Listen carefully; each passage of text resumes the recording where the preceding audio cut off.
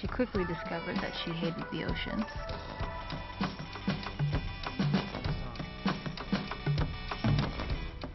But fucking loved virgin pina coladas.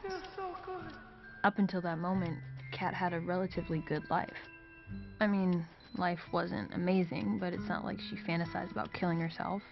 It was good enough. She was popular enough, smart enough. The only thing that was, like, actually amazing was Daniel. Daniel was like a dream. Like, gorgeous. Like, really nice. Like, the kind of boy that would text her every night before bed and say... And the kind of boy that would meet her outside of school every morning just to make sure he could hold her hand as they walked down the hall.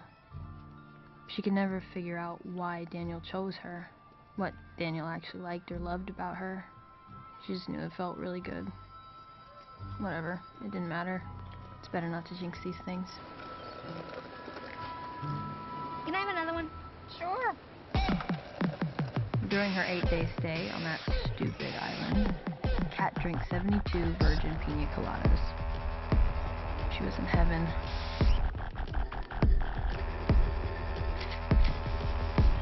And then she got home.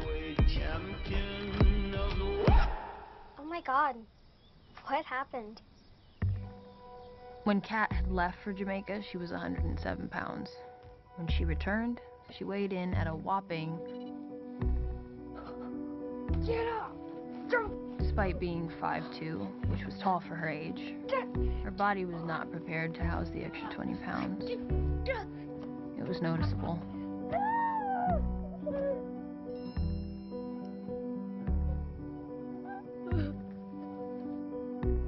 Kat did her best to minimize the fallout.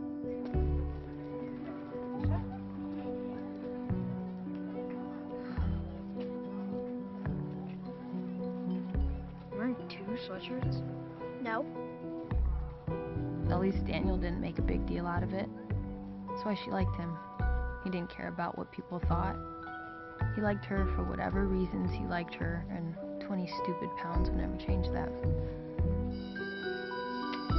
Until 4th period.